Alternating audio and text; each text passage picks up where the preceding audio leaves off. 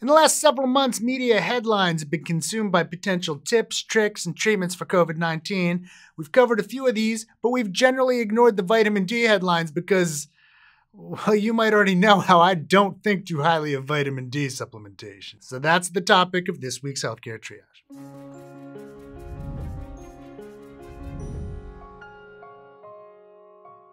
To the vitamin D research. A study published in the beginning of September examined 489 patients who had their vitamin D level measured in the year before they were tested for COVID. They found that the relative risk of testing positive was 1.77 times greater for patients with likely deficient vitamin D status. Another study, published later in September, reported an association between vitamin D level and clinical outcomes in 235 hospital patients. There are more, but you get the idea. So yes, there are studies to suggest a relationship between vitamin D and COVID, but we also have studies that suggest no relationship. One of them, published this summer, found no correlation between vitamin D level and confirmed COVID cases in a sample of over 500,000 participants. Unless we forget, all of these studies are observational, which of course means we have absolutely no picture of cause and effect. I repeat, we have no evidence showing that vitamin D levels directly impact susceptibility to or clinical outcomes of COVID-19. The only way we can get that kind of evidence is by running a, you know what I'm going to say here, randomized controlled trial. And good news! Several trials are underway, and we certainly look forward to the results. So, for now, all we can say is that in some studies, low vitamin D levels and COVID-19 happen a lot in the same people. In other studies, they don't. Things like ice cream consumption, Netflix binging, and doom scrolling on Twitter also happen in a lot of the same people that test positive for COVID.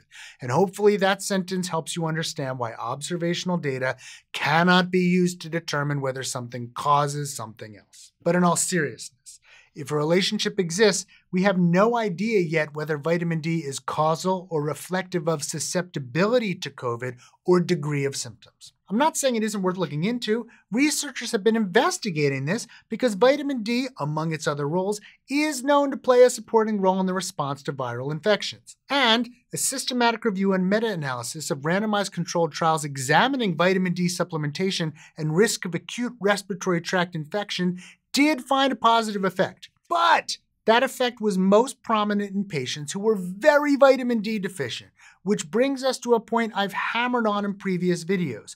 You probably already have enough vitamin D to do whatever it is vitamin D needs to be doing. I am not against vitamin D. Everyone needs it. It is important for lots of stuff, but most people have plenty of vitamin D without even trying. Piling on extra is very likely not a Hail Mary for COVID-19 or anything else for that matter. And if you watch previous healthcare triage videos on this particular vitamin, you'll know that studies examining low vitamin D levels often use cutoff points that aren't usually seen in healthy people. And to complicate all of this further, there's pretty much no consensus on what constitutes low vitamin D levels anyway. For example, in the first 3 studies I mentioned, sufficient levels were defined as more than 20 nanograms per milliliter, more than 30 nanograms per milliliter, and more than 8 nanograms per milliliter, respectively. Before you head to the comments section, hear me out. Yes, some people need vitamin D supplements. I've said before that pregnant women, asthma patients, and some people in climates with little sun may need an extra boost, but most people don't.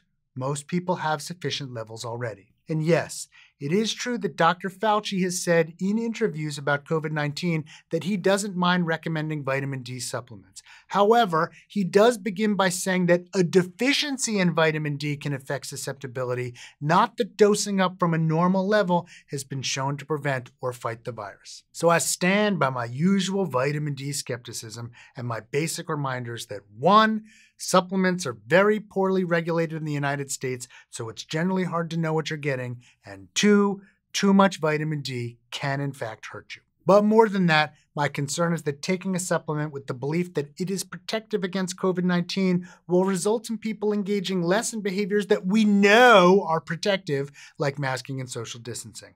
I don't know why so many people want to believe in vitamin D as a cure so badly, but resist so strongly what we know can help.